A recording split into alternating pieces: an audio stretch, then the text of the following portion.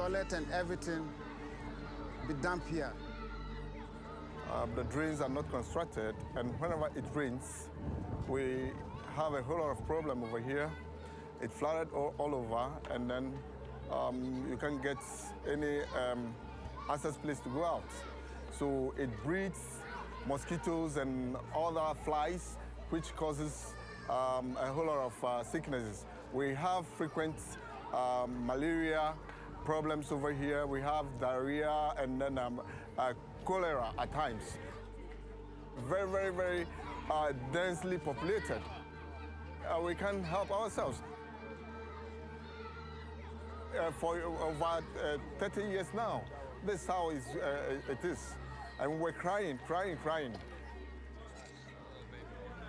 This is an example of the things that we come upon everywhere we work throughout the world, but especially here in Africa. As you see here, we have an open sewer system. There are tens of thousands of people living in this community. This is what's causing the type of illnesses that we're facing.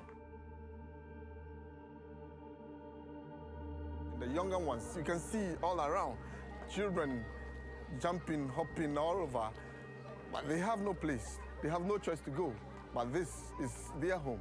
This is their area, so something needs to be done for us.